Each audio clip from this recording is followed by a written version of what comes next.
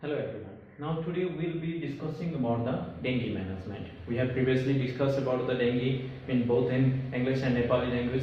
Okay, now we'll talk about the dengue management. Look, dengue once diagnosed, a patient when you come to you with a fever, then you have to understand that in present setting in Nepal, there will be a diagnosis of dengue, the first one. Then there will be another outbreak which is going on, known as the scrub typhus. Then there is another thing that we have endemic, that is typhoid. During rainy season it get aggravated, and obviously since the winter season is approaching, there will be a outbreak of influenza as well. So this thing you need to be keep in your mind. And one major thing, important thing, is there are other like leptospirosis and chikungunya. There are other things as well, but you need to understand that dengue will be the first to have your differential diagnosis. Okay, and you also need to understand that since dengue and scrub typhus, these are at present going outbreak in our country in Nepal, then you have to understand that this thrombocytopenia, which we are talking about, that thrombocytopenia, there will decrease in platelet count, that will be present in scrub typhus as well as in dengue. Leukopenia, that can be present in dengue, that can be present in scrub typhus. Although in scrub typhus we will find most of the case normal WC count, but leukopenia can be present. Thrombocytopenia will be in both, as well as liver enzyme elevated will be in both. Although in the scrub typhus we will have the scar and other finding. We will talk about the scrub typhus in subsequent lecture. But talking about dengue, just saying the symptom only, you don't need to be confirmed about dengue. You have to confirm the diagnosis, and I have talked in the previous lecture how to confirm the diagnosis, and which from the day of the onset of the fever, on which day you will find NS1 that positive, and from which day, that is about 1 to 7 days, say 0 to 3 days only you will find NS1 or RT-PCR positive, whereas 3 to 7 days you will find both RT-PCR and the IgM antibody will come in 4th or 5th day. Okay, and after 7 days you will not find the viremia, you will not find the NS1. You have to depend on antibody only for your diagnosis. Okay, so once you establish the diagnosis, you have the plan of management, because if it is a scrub typhus, if it is a leptospirosis, if it is typhoid, if it is an influenza, then they need the treatment. Otherwise, if you are not getting treatment, then they will die. Even in dengue, if you have diagnosed, then although the virus cycle completed and patient may not have any further complication and will recover, but other diseases will not recover by its own. They need the treatment. So you need to establish the diagnosis. Okay, after establish the diagnosis, let us come to the presumptive diagnosis. Although in endemic region we have a presumptive like living, like we are living in the endemic region, or travel to endemic area plus fever. If there is a fever and two of the followings, like nausea, vomiting, rash, aches and pain, that is headache, eye pain, joint pain, muscle pain. Okay, these are muscle pain warning sign. We'll talk about the warning sign. Tourniquet test positive. I will talk about the tourniquet test, that is applying of the BP cuff and between the systolic and diastolic for 5 minutes. And if you are below here in the 1 inch, you will find 10 PTC. Then it is tourniquet test positive, and it is in dengue. Then leukopenia. If these are if we are living in endemic region, or anybody have traveled this endemic area, we have fever, or any of the 2 of the 6 finding, then you can say that there is a possibility, presumptive diagnosis of dengue. Okay, if these are present, and if there is a warning sign, what are the warning signs? Warning signs are severe abdominal pain or tenderness. Okay, then persistent vomiting, mucosal bleed, liver enlargement greater than 2 cm, clinical fluid accumulation, lethargy and restlessness, or increase in hematocrit concurrent with rapid decrease in platelet count.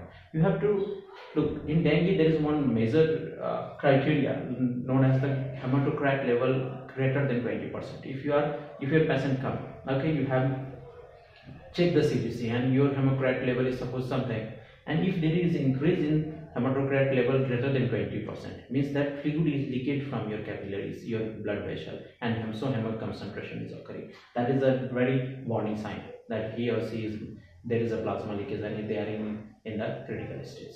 Okay, so these are the warning signs. Now you have to decide there is only presumptive diagnosis or warning sign is there or not. If there is only presumptive diagnosis but no warning sign, then we categorize that group of people as a group A. Although in this case you can do the test and confirm the diagnosis. If there is no warning sign, only the presumptive diagnostic sign, then they are categorized as group A. Okay, and that can be managed in outpatient management. So you have to manage this patient in outpatient setting.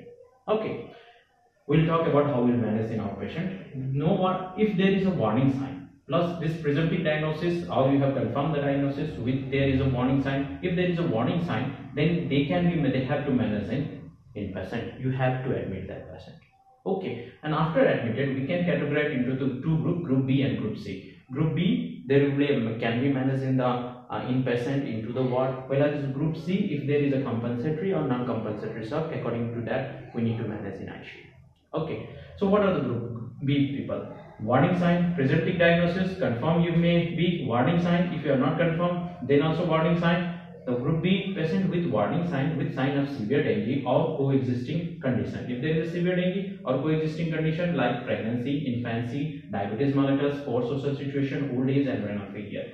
These are the concomitant. If there is a coexisting this condition and having dengue with warning sign, okay, then you have to consider that as serious. Even this group also, if it is not possible to manage in the central ICU, can manage them in the medical ICU, okay, medicine ICU, that can be done. But these people obviously need an inpatient management and a severe concentration.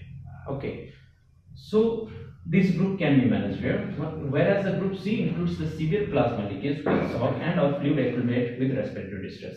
The group C people are what? They have actually in the shock that may be compensatory and non-compensatory. We'll discuss about groups B and group C management in the subsequent lecture. Here we'll only discuss about the outpatient management. Okay, so group C, the severe plasma leakage or shock, or fluid accumulation with respiratory distress, or there is a severe bleeding, or there is a severe organ impairment. If you remember in a previous lecture, I have talked that WHO in 1997 they have classified as dengue with hemorrhagic shock, and dengue shock syndrome or severe dengue. In 2007 or 2009 they have classified as dengue without warning sign, dengue with warning sign, and severe dengue. So just we need to classify our group and then we can manage accordingly. Okay, now we are presumptive diagnosis, no warning sign, group A, outpatient management. What will be the outpatient management? The outpatient management is control of the fever, most important thing. But you have to remember that control of the fever should always be only with the paracetamol. You cannot use other NSI like ibuprofen, okay, then aspirin. These are very gastric toxicity. They will increase the propensity, they will increase the tendency of GI bleed. So never use other antipyretics.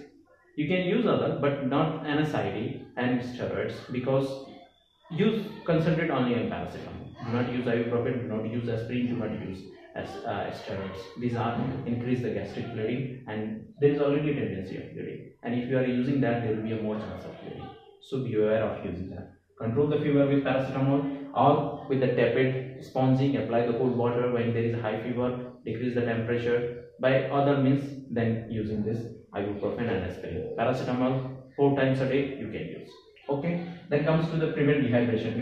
Check for the dehydration signs: sunken eye, dry tongue, no tears in the crying baby, skin texture, capillary. Check the sign of dehydration. If there is a dehydration, you must address that. Okay, prevent dehydration. That is important. Prevent spread of the dengue within your house. If the patient is infected, now you have to prevent the spread of the dengue. Okay. Apply the net, apply diluent to this to give to your patient as well as to the household. Okay, you cannot apply the 10% DEET only in the 2-month babies. Below than that, in above you can apply. Okay, apply the mosquito nets. These are very necessary. The prevention and other like breed. We'll talk about the prevention of dengue detail. How can we prevent it? The main thing is application of the mosquito net, diluent, and addressing all the artificial collection of water.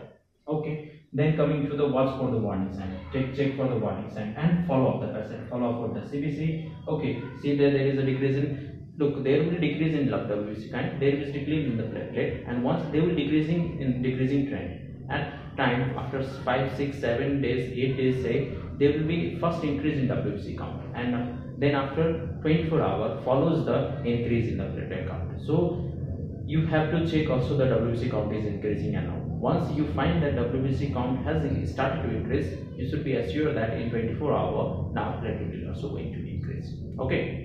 Now coming to what will be follow will be the CBC, dehydration is there or not, decreasing the platelet count, hematocrit level, and obviously LFT as well. Okay. So because LFT there will be increase in the liver enzyme, and if it is more than 1000 of the AST, then that is very severe. Okay, that needs to be even we have seen one case that needs, due to the dengue, damage of the liver and need liver transplant. So that you need to be monitored as well. Okay, now this will be the management of your outpatient, and you have to educate the patient about the fever, since there will be the stage of febrile, then comes the critical phase and recovery. Once the fever phase goes, educate all your patients that after the fever phase goes, you will feel that you are fine, but the critical stage arises from 24 to 48 hours, and that is a dangerous stage. Do follow up the patient in that stage. That is very important, because that stage is passed, patient will have no other complication. Everything will get resolved. Okay. Now, what are the things you don't do? Okay. So don't use the corticosteroids. Okay. Don't use corticosteroid. No platelet transfusion, because platelet transfusion doesn't decrease the risk of bleeding. Okay. No half normal saline. Never use as a maintenance fluid also half normal saline. You use 0.9, that is isotonic normal saline. If it is not improving, go for the crystalloids. If it is not improving, even the transfusion is required if there is bleeding or hematocrit is decreasing. So never use this 0.5%. Okay, don't assume that IV fluid are necessary. Always prefer the oral fluids. That may include the plain water, that may include the soup, other things, other form of the water should be used. And no NSAID except paracetamol. That is very, very important. So don't use steroid, no platelet transfusion. What can be done if there is a decrease in the hematocrit, not the platelet. If there is a bleeding, if there is hematocrit is decreasing, then you can transfuse the whole blood or PRPs. Okay, no half line shall now give the normal saline 0.9%. Okay, if it is not improving, then we'll go to the crystalloid. We talked about in group C and group B and group C management. Don't assume that IV fluid is necessary. Never think that okay, IV fluid will be necessary. You give the water. Okay, maintain the saturation. That is important. Okay, and no NSAID except paracetamol. These are the don't use or don't do. Okay, we'll talk about the what are the prevention and the management of the group B and group C people in next video. Thank you.